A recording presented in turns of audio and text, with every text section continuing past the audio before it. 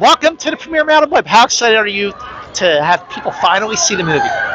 I'm pretty excited. I mean, it's been years that we've been working on this thing, and the time has finally come to unveil it to the public. So, yeah. So I'm a diehard Spider-Man fan. Been reading the comics since I was 6. You know, I think it was Amazing Spider-Man as a 216. Yes. Okay, 216. So I'm like, how are they gonna? You know, I've seen the film. How are they gonna like get around the whole Spider-Man of it all, having Madam Web and not Spider-Man? And you figured it out. How did you crack that?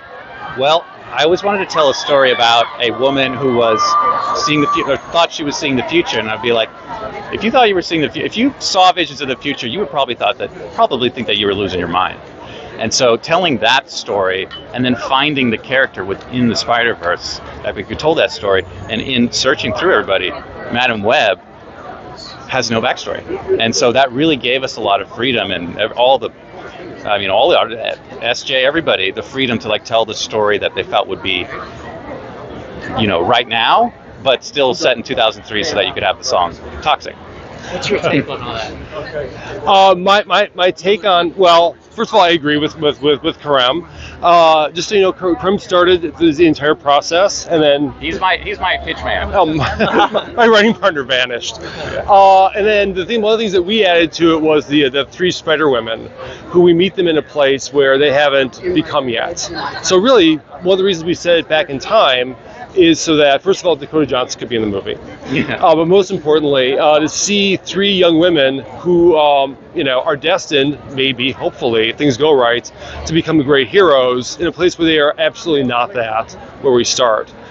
Which is the essence of the Spider-Man character, I think. The essence of Spider-Man, yeah. Spider-Man is, I think the reason why people love Spider-Man, or I do, is that he just seemed the closest to me, right? Yeah. It was grounded. Grounded. Yeah. Trying to get girls, that kind of stuff. Like, he was grounded, and so then in telling another Spider-Man story, or in the Spider-Verse, we'll say, it was like, we wanted to just take a woman who didn't have any special powers and didn't know what was in store for her.